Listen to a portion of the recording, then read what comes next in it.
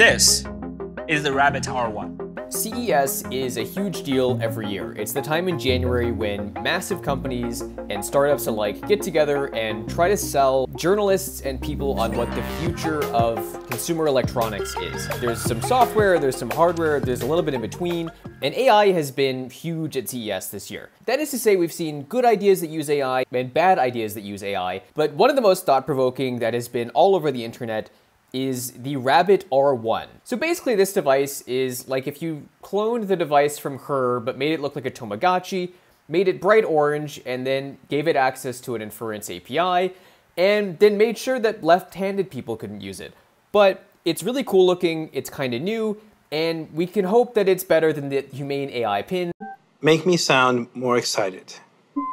Since I think that's a form factor we've all decided doesn't really work for AI, even if it has a really cool laser projector. So, is this device actually groundbreaking? What kind of AI does it use? What makes it tick? And do I actually think it's the next iPhone? The answer might be a little bit more complex than meets the eye. So, welcome to AI Flux. Let's get into it. So, there's a lot to take in with this new device. It's hard to look at the Humane AI pin and look at this and see a lot that's different. The main difference is the camera can swivel, there's a scroll wheel, and again, you can only seemingly use this if you're right-handed with one hand. But I think it's kind of cool. They got the pricing right, it's only $200 and there's no subscription.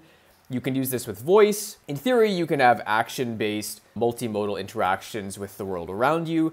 And the general idea is making AI easier to use than just having it on your phone. Of course, there are a lot of people that are saying, why do I need something more than my phone? And I think the point is that phones are still really expensive, they're heavy, and you have to charge them all the time. So the idea is, why can't I just have something that's easier to interact with strapped to my human that isn't a phone? So I have my own opinions. I'm going to talk about the device first though, because I think we need to give them credit for what they've developed in an incredibly short period of time. Now, there's actually a plot twist here, because if you watch the entire 30-minute long keynote, they actually claim that they built the entire action-based LLM and OS before they built the device. Large action models concept and test results are so powerful that we decided to make a one-of-a-kind mobile device. And they claim that their LLM was so good that they had to build a device, which is something that I'm not sure I completely believe, but their software does seem pretty good. I've worked on hardware stuff before, and this is not easy, so even having a prototype for CES is a huge deal. And the initial response has been good. They've actually completely sold out of their initial run. At least initial reviewers like MKBHD probably want one of these. So the design comes first, and it's striking. And the funny thing was, when I first saw this, it reminded me of the weird mini ITX computer case that Teenage Engineering made. And little did I know,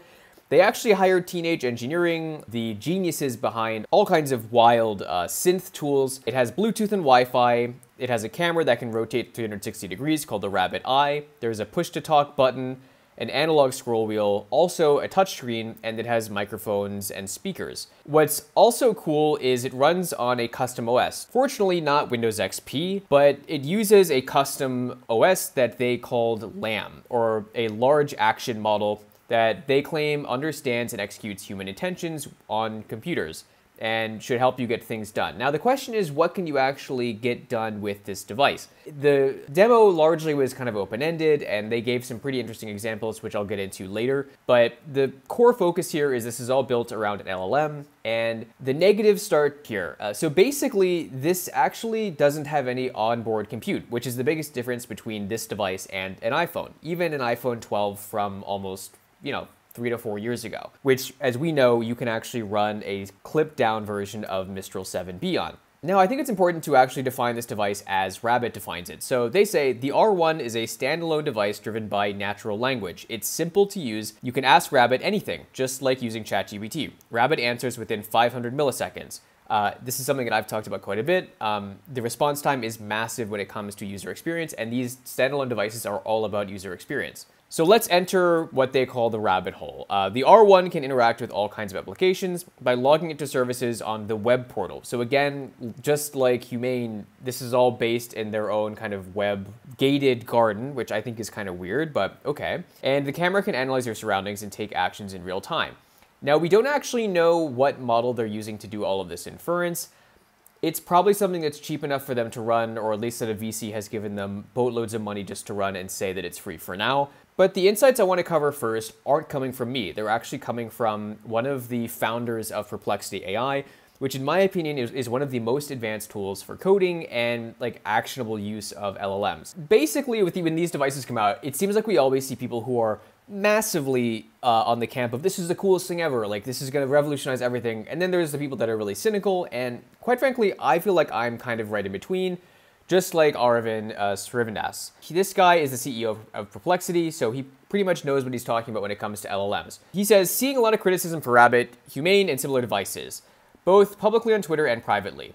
The bull case for AI native Agent IC devices is that it depreciates app-based user interaction. So basically, it's easier to use LLMs this way, or these companies think it should be. He says he differs from this other entrepreneur in that the bottleneck is the hardware or fabrication facilities alone. So basically how many of these you can make to then give access to your model. When in reality, if you can just have an API, millions of people can use your model as opposed to thousands or just how many devices you can make. We actually do not have good action models yet, well grounded in natural language. It is quite likely that GPT 4.5 or 5 can likely get to the sort of sweet spot there as GPT 3.5 got to. Basically in terms of being fast enough and responsive enough to kind of interact with in a way. And then they mentioned chat and text, so this makes sense. However, when that happens, the bottleneck won't be the hardware because these models can never run on device. For the foreseeable future, the next 2 to 3 years, at least. More algorithmic progress on how to get such capabilities in models that can run on device is still an open question.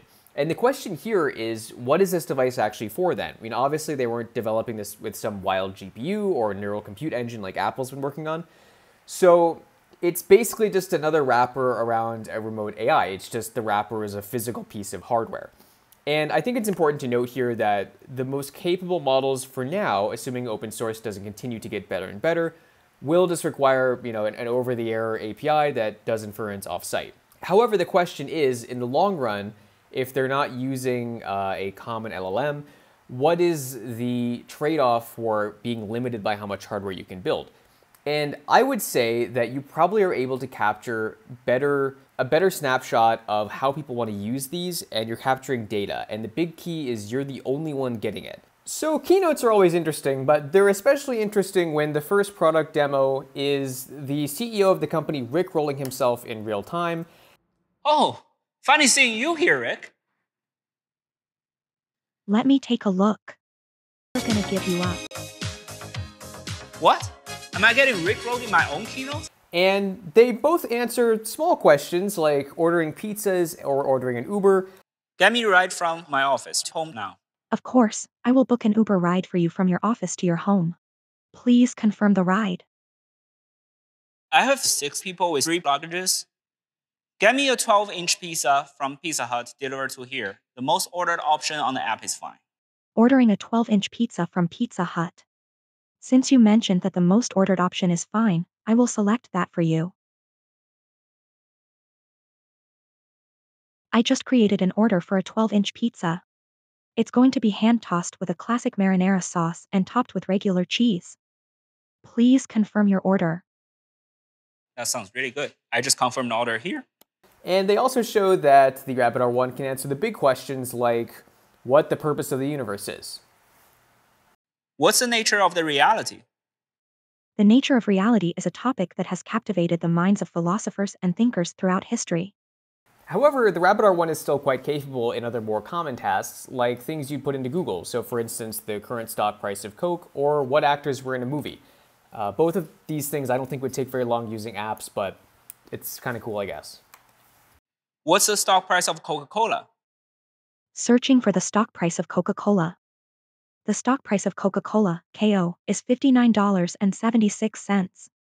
Who played the role Oppenheimer in Christopher Nolan's latest movies? In Christopher Nolan's most recent film, Oppenheimer, the role of J. Robert Oppenheimer is played by Cillian Murphy. Play Kraftwerk's Pocket Calculator. Playing Pocket Calculator by Kraftwerk for you.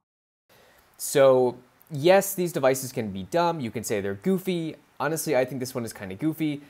But yeah, that's kind of my take here. I'm right in the middle. Would I buy one of these even for $200? Probably not. The price point makes way more sense than the Humane AI pin, where like if this thing falls off your shirt, you're out, $600 to $800, which is kind of insane. I also would argue that in time, I would vastly prefer this just on an Apple Watch, and there are a lot of people on Twitter who've actually brought this up. Like, we already know that there's a lot of shared compute between the Apple Watch and your iPhone. And quite frankly, if none of the compute is happening on device anyway, I would much rather pay $200 for an Apple Watch app that has the equivalent compute. And just like when Siri was really new, I mean, there are very few people actually using cameras to infer on a lot of this stuff. And right now, I would just use my phone. So maybe I'm kind of a boomer when it comes to this, and I'm just not a huge fan. But I really wanted to give this a shot, and Teenage Engineering is a company that I love. So yeah, I'm going to leave it there. Now, it wouldn't be a full video now that we've gone over kind of the quick demo that they went through if we didn't go over some of the negatives. You know, the thing is this demo and their presentation was very desperate. The presenter is basically LARPing as Steve Jobs. They're claiming this is going to be the next massive thing, and as opposed to being, you know, a next step function in how we interact with computers and AI, it feels like kind of a Tamagotchi type thing. You know, it's $200. It's not, it doesn't do everything. It doesn't replace everything my phone does, really. And, you know, there's still some questions. So really, it's that people really have to still speak to this device to like convince you that it's great to use. Many people, again, might not want to carry their phone and the Rabbit R1 in their pocket. In the keynote, they also didn't really show the screen doing complex tasks, like booking a trip or a hotel or a car. Some of these things you just like to have a browser to do, and a big reason these apps kind of work is, at least on these AI devices, is that you're not having to do that because it makes it easier. Some things are also not really addressed, that we have no clue how they work. So for instance, which LLM they're actually using. They're doing hardware, and that's hard enough, so to think that they've created their own completely bespoke LLM is just not realistic. Maybe in the future, you know, another benefit of this is that in theory they can just switch to whatever the best one is. We also don't really know what the capabilities are outside of the limited demo that they showed us in about 30 minutes. And if you want to see kind of a cut down version of that, we've also uploaded that if you want to check that out as well. And the other thing is there only one voice. Like the TTS was pretty limited, and it seemed kind of cool.